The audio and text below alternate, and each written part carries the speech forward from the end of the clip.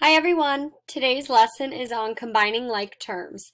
We started this before we left for our 2-week virtual learning break, but I figured it'd be a good idea to review it a little bit before we move on. So, you're going to need a notebook or a piece of paper and a pencil to write down some example problems as we go through our lesson.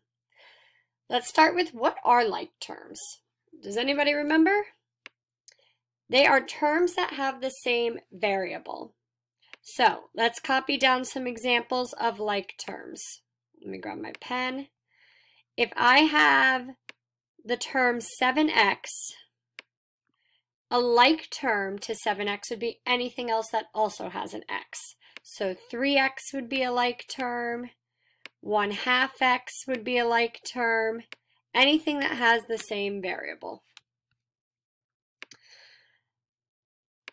Okay, so let's practice combining like terms a little bit. We have 2 example problems here. I want you to write both of them down in your notebook.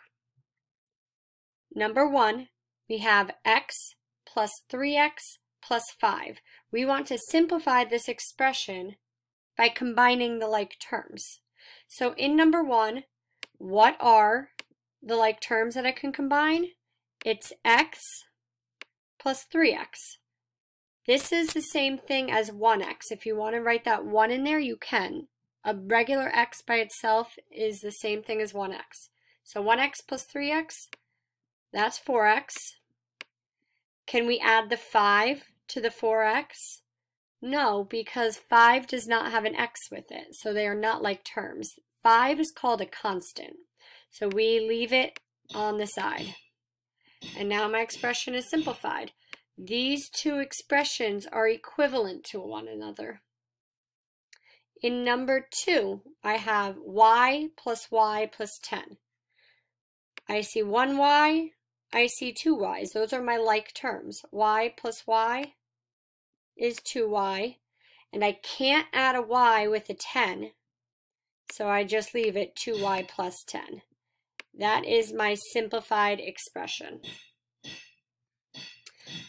Okay, so right now we're going to try, I want you to try combining like terms to simplify these 3 expressions. So when I say so, you're going to pause this video and copy down these 3 problems and do them by yourself, and then you can play the video again to see if you got the answers correct. So right now, pause this video and copy down and solve these problems. Okay, so now that you've done these problems in your notebook, let's go over them together. Number 1, I see an 8x plus a 4x. So if I simplify this expression, 8 plus 4 is 12. 12x. But I can't add the 9 with it because 9 doesn't have an x. So this is our answer, 12x plus 9. In number 2, 12m minus 10m would be 2m. But then I also have another pair of like terms right here. I have 8 plus 4. 8 plus 4 is 12. And I can't simplify it any more than that because this is a constant and this has an m. In number 3, I have a y plus a 3y plus a 5y minus a 2y. So 1y plus 3y would be 4y, and then 4 plus another 5y would be 9y, but then 9y minus 2y brings me down to 7y. So let me combine these ones first. This was 9y. Whoop. Then minus the 2y. Man, this pen is giving me trouble. Minus the 2y. That gives me 7y.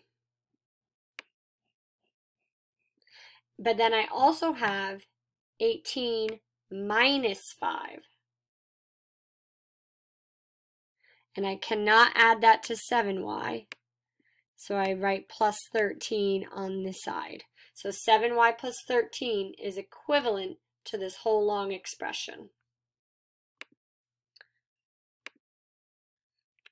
So we're just going to practice 3 more, and we are going to determine for each one of these examples, are the 2 expressions equivalent? Yes or no? So I have, in number 1, we can do number 1 together. I have x minus 7, and I have 7 minus x. Are those 2 expressions equivalent to one another? Can subtraction go in any order? The answer is no. These ones are not equivalent. So I want you guys to copy down numbers 2, 3, and 4 and try them right now in your notebooks by yourself. Remember to simplify your expressions by combining the like terms. That way you can tell if they're equivalent or not. Okay, so pause your video, and then when you have your answers, hit play again so you can check. Now that you've done the work in your notebook, let's check our answers. 7x minus 3x would be 4x, and then don't forget the plus 2. And then for our next expression, we have 3x plus x plus 2. And if we combine those like terms, we get 4x plus 2. So are these expressions equivalent to one another? The answer is yes, because when you combine the like terms, they equal the same thing. In number 3, I have 16y minus 8y plus 2y. Well, 16y minus 8y equals 8y, and then plus another 2y, this equals 10y. What about this one right here? Do you remember what operation of fraction is? It's division. So we're doing 40y divided by 4, and that also equals 10y.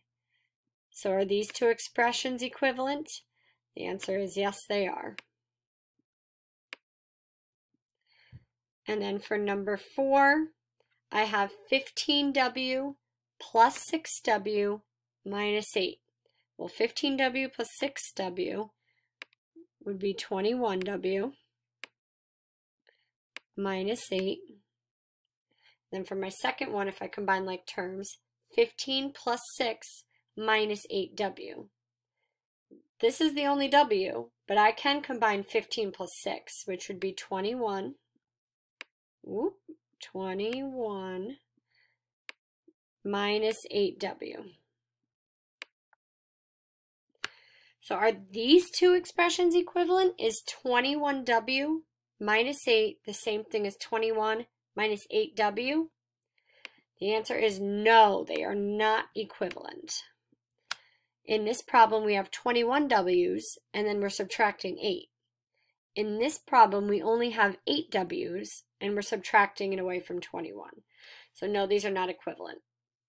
All right, now that you have finished this video, go check Google Classroom for your next assignment.